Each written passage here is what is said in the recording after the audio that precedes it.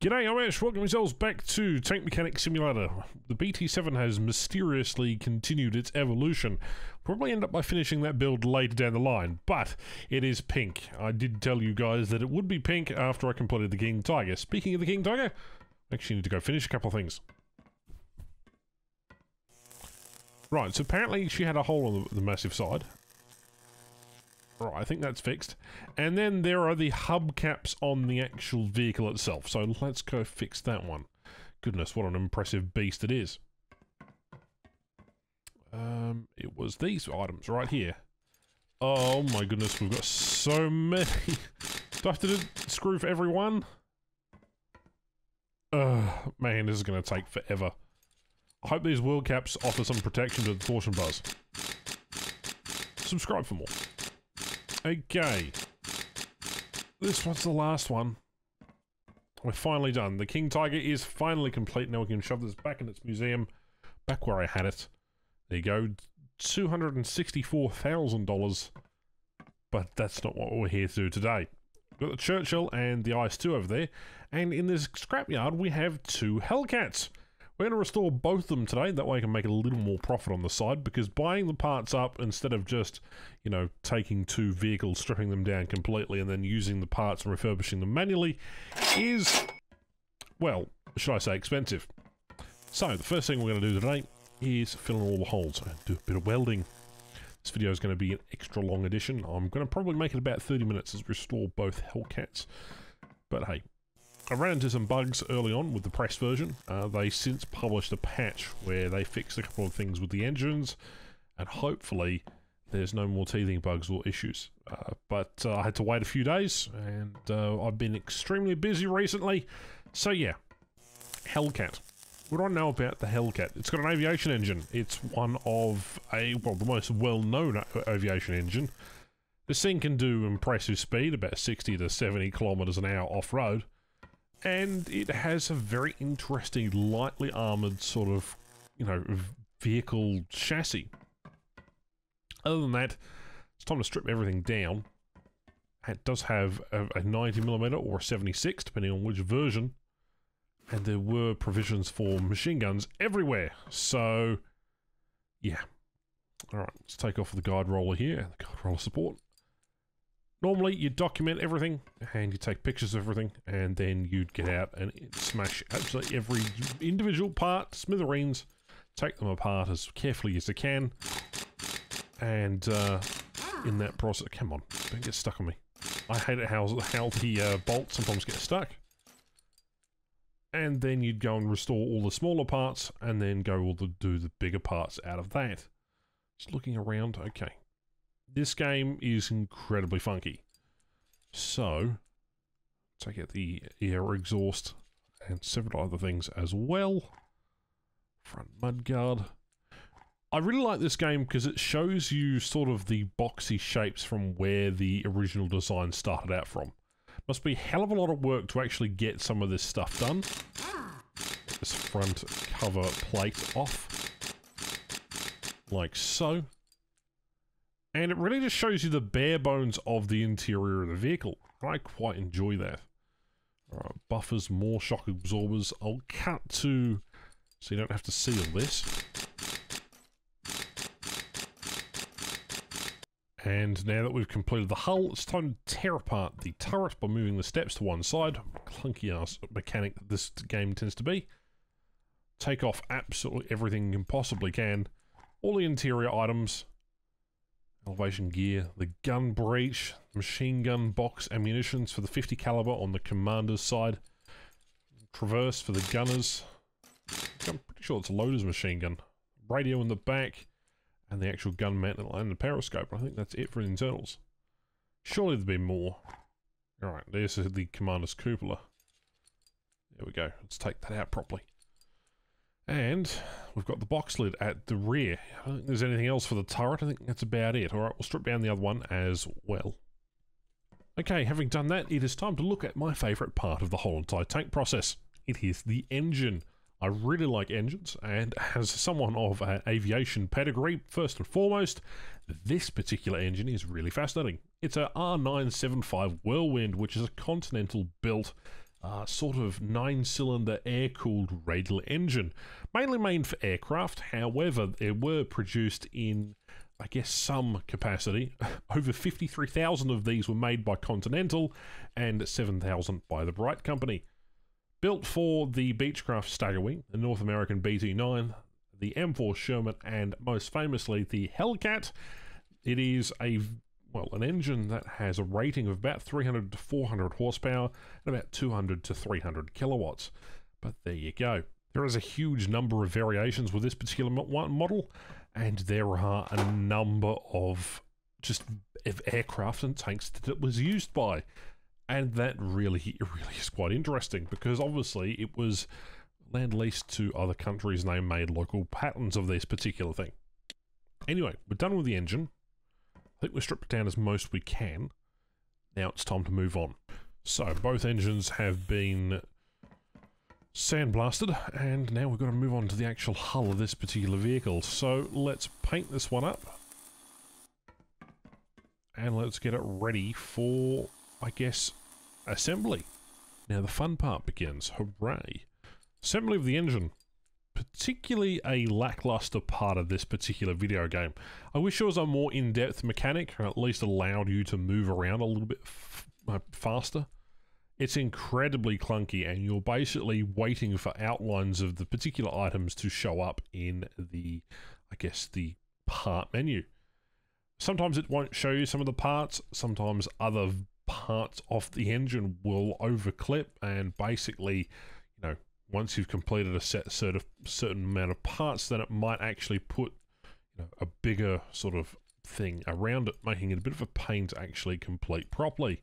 Once I put all these pins in around the main sort of radial engine pins, or sort of the pistons, you're putting in the crankshaft, and the crankcase is an easy matter. As you can see, it sort of just keeps building on those layers, and you've got things at the rear that you also need to do. Crankshafts and everything else like that, there's little pulleys and timing gears you need to put in as well, and this is where it gets a little bit annoying, I suppose. Like, the game wants you to complete a lot of the vehicle at once, and doing so will allow me to, I guess, finish the engine, but it's still a pain in the rear. Like, this mechanic system, absolutely abhorrent. Now, the R975 was actually used in the Beechcraft Model 18, the Grizzly 1 Cruiser, the Kangaroo Armoured Personnel, the M3 Lee, the M4 Sherman, the M7 Priest, the Hellcat, the M12 Motor Gun Carriage, the M40 Gun Motor Carriage, the helicopter, the McDonnell XV1, which is an experimental helicopter, very interesting, gyrocopter. There was a helicopter which was also powered by two of these engines. There was the Ram tank, Sexton, the self-propelled gun, Skiorski XHJS-1, which was a naval experimental utility helicopter, and then the Skink and the aircraft vehicle, which was based on the Grizzly. If you War Thunder players will tell you all about that. The thing about radials is they have an immense amount of output. The firing order on a radial is really impressive because it does opposing cylinders and opposing strokes pull out and exhaust gas at the same time. So you have a whole oiled engine working in absolute perfection. These things can purr and are relatively stable comparatively to engines of, say, World War I standard. The amount of output and the amount of raw power here, we haven't really even seen, unless you're talking about jet-propelled aircraft that you can get nowadays. So, whenever I see these, I think, well, my Cessna 152 might have an inline-4. Not your typical inline-4, your horizontally opposed inline-4, if that makes any sense. And really, these have so much more power, so much more output comparatively to the stuff that we fly today. Alas, there are a couple of Hellcats flying around, or at least driving around, but this is where the game gets a bit funky. Trying to get these last couple of valves and these cover arms, as well as some of the timing covers, absolute pain in the rear. So look, I'm trying to access it and it's not giving me the engine stand. Sometimes this game doesn't want anything at all other than to watch you suffer. Right, time to put the cannon and everything back together. we now will go and basically repair everything in the other turret. Now, I've got a couple of rusty pieces I can see there that I've actually missed initially. That's okay. We'll take care of that later. That's not necessarily a make or break sort of statement, but it will irritate me as time goes on. So we'll address that in a minute. You're going to put all of this back in somehow. And I really don't like that rusty piece, so we'll do something with that in a second. But let's put the barrel in, and we'll thread the muzzle brake on. I'm surprised there's nothing else to it. Like, you don't actually have to, do anything. One other mechanic that is missing from this game is the ability for you to actually control the overhead cranes and actually allow you to actually pick up and move the engines. I think that'd be a fantastic mechanic. Instead of having it automatically spawn on a, the turret ring here that sits in the hangar, I'd rather it sort of be able to be moved from one place to another. Lifting it, putting it in, making sure the turret fits nice and snugly and tightly would be fantastic attention to detail that actually happens within the real world when restoring these things. It happens with steam locomotives when they put on their boilers and all of their other sort of footplates and all the other things. So why can't we just have a manual sort of way of pulling out and popping engines in? It's a bit of a fun sort of mini game. At least it will keep everybody entertained. Oh, hang on, what am I doing here? People always ask me how long it actually takes to make these videos, and I'll be honest, sometimes a tank can take up to about 45 to 50 minutes to restore, so I don't often showcase all of that footage. Hull interior is good, turret exterior is fantastic, and now I suppose we work on the lower hand. See, both engines are done, both turrets are done. I guess now the only thing left to do is the dreaded running gears, the track, the internals of the actual hulls. That's what we've done now is the easy bit, so I guess we'll do one of the sides here. And it's basically the same as the other side, although we actually will need to put all the torsion bars in, as well as these brackets, which... so many buffers and torsion bar brackets and just things. There we go, come on. Again, the game can be a bit glitchy. That's okay. Put on all suspension arms and the shock absorbers. This thing had a surprising amount. It makes you really appreciate these vehicles for what they were. Wartime does accelerate technology, and whether it's good for mankind or not is another thing altogether, but I'm not really one to debate that particular thing. Alright, let's go ahead and we're going to do a bit of time-lapse, because this is possibly the most boring bit of the whole entire restoration.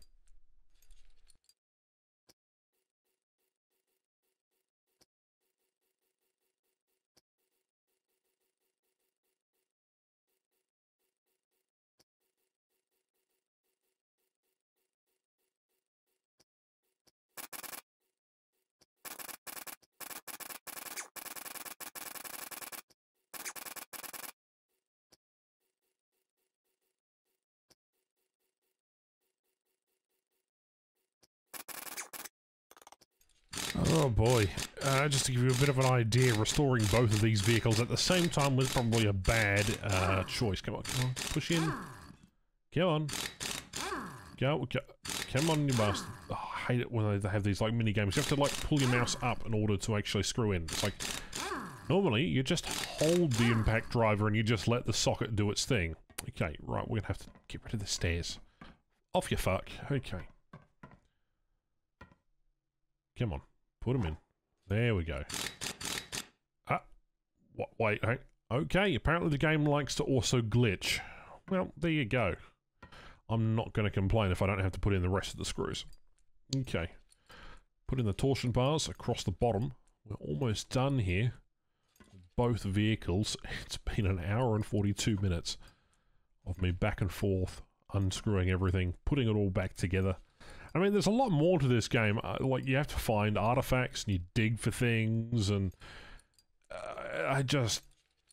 it's just so much of a pain sometimes in order to do all those kind of activities. I'm not saying it's a bad thing. We'll actually get into doing those later, but I want to go and restore the IS-2 and I want to go restore the AVRE because that sounds like increasing fun. I want to get the Hellcat and the BT out the way at some point. So The next video in this series is probably going to be a little bit shorter. Alright, the mudguard flaps are going on the side. Screw into the hull in holes that magically don't exist. And put the track pieces in. Now, this will probably be the last thing you actually do. Although, having said that, you probably put the mudguards on last, because putting on track can be quite tricky. Now, I'm not an actual tanker, and I don't have any experience doing this, although I'd love to go work on some vehicles like this at some point. That'd be something that I'll have to do. Okay, that side is done. Now we've got to do the same on the other side here, and then we've got to do the other vehicle as well. Oh boy. At least most of the internals can be quite easily done. Alright, put on the road wheels as well and the other shock absorbers. Come on. There we go. Do I have any other internal parts to do? Okay, there is one on the front there that I've missed, the shock absorber. Again, too distracted doing all the things. There we go, put the road wheel on. And now we'll go put the rear track on. There we go, beautiful. Now, I'll zip through doing the interior because that's probably the most boring part of the Hellcat because it is a very open vehicle. Let's go. There we go. We're nearly done there. We're about, I'd say we're about 75% complete now. Actually, I have to have a look at the statistics. I don't actually know. Come on. Alright, screw that pin in. And that one. 89%. Okay. Well, we've got the finishing touches on this vehicle to do yet. And then we're basically done. So let's get ahead and go and grasp that.